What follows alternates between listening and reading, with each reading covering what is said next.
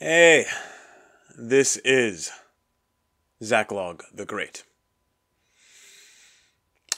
In 2019, Brian Niemeier put forth on his blog what he called the witch test. The idea is that if someone is attempting to use Christian-appearing language to push fundamentally unchristian morality, usually left-wing, you challenge them to prove they are Christian by publicly confessing Jesus Christ as Lord. Specifically, his formula is, confess that Jesus Christ is Lord, and God has raised him from the dead. I've seen other versions, including reciting and affirming one of the basic creeds of the Christian faith, Nicene, Apostles' Creed, etc. Now, one of two things will happen. They will do so, and you can proceed with the conversation on the ground that you are talking with a fellow Christian until they prove otherwise, or, far more commonly, they will refuse to do so. At that point, they have lost all moral authority to tell Christians what Christianity demands of them. Then you briefly explain this to them, and have nothing more to do with them. Now, I bring this up not just to reiterate Mr. Niemeier's excellent plan, but to explain why it matters and why it is appropriate. I do this because I've seen more than one person who claims to be Christian object to this, say it's silly and divisive, and make various excuses for others who claim to be Christians but have failed the witch test. I feel like I'm dealing with people who have never read the Bible at all.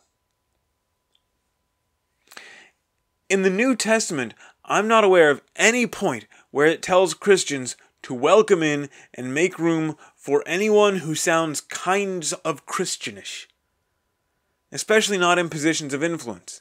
In fact, we're repeatedly told the exact opposite. Jesus himself tells us to be on guard against false teachers and says that there are many who, on the day of judgment, will say they were his followers, whom he will turn away, saying, I never knew you. Matthew 7:15-23. Paul warns that Satan knows how to make himself appear as an angel of light. 2 Corinthians 11:14. John the Apostle warns us not to trust every spirit, but to test them. 1 John 4:1-3. This is the most basic Christian teaching, drawn from several places in the New Testament, but I see people who call themselves Christians call attempting to put it into practice divisive or silly. Perhaps I'm missing something, but I'm not aware of any acceptable reason for a Christian to refuse to confess the faith when called upon to do so. We are not Muslims or Jews. Christians do not have a taqiyya or a Talmudic permission slip to deny the faith. We are told to be ready always to explain our faith. 1 Peter 3:15. And the historical examples of our saints show that we ought to do so even when the penalty is death. Failing in this regard may be a forgivable sin. I leave that up to God. But it is definitely a sin.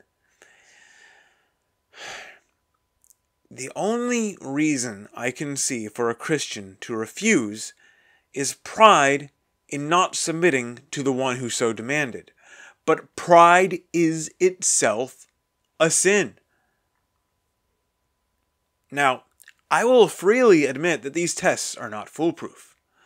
There are people who can and will lie when faced with such questions. But that is a failure at the other end of the spectrum. That is a failure of being too lax, not too strict. If someone, when challenged, is not willing to make a basic confession of the faith, there really isn't any need to listen to anything they have to say further about Christian morality. Just because someone uses the name Jesus and says vaguely nice-sounding things is not, in itself, a reason to listen to them about morality or Christian doctrine. It's time to grow up exercise a little wisdom here.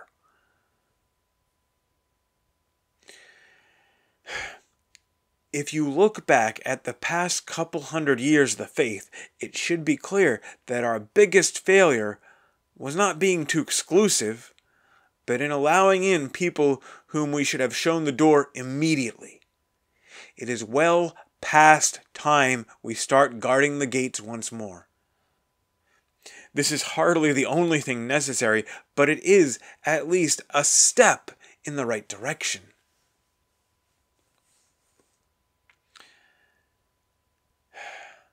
So, when you hear someone using the name Jesus to push an agenda that is not clearly connected to Scripture or long-held Christian tradition, for the sake of your own soul,